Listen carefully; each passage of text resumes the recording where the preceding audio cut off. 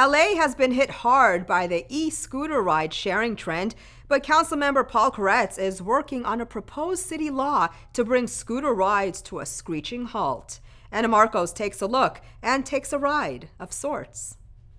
Companies like the one promoting the Bird e-scooter make it so easy, which is why you're seeing more and more Angelenos doing this on streets and on sidewalks.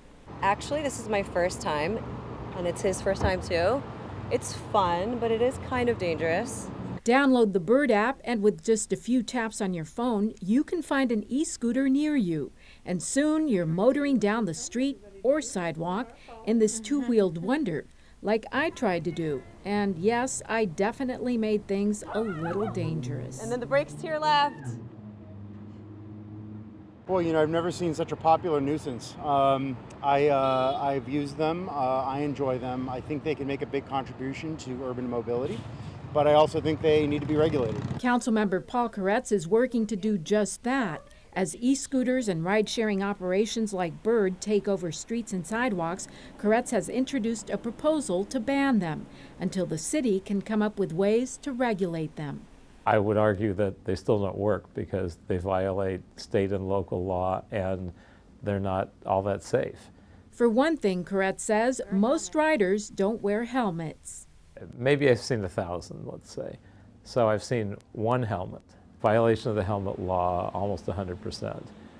Mostly they're on sidewalks, which is illegal. It's also illegal to ride an electric scooter on a commercial street that's posted over 25 miles an hour.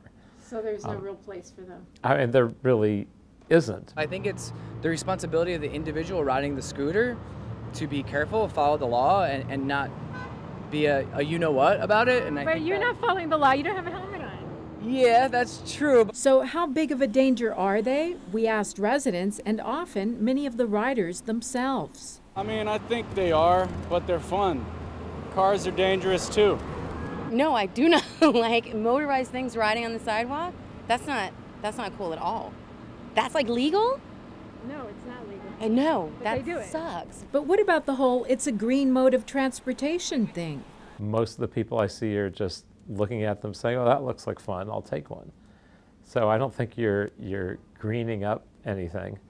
You're just giving people an opportunity to go for a joyride. This is something that people are using and like using, so it should be part of the transportation mix. But these e-scooter rides may not be part of that transportation mix here in LA much longer if the city turns the proposed ban into law.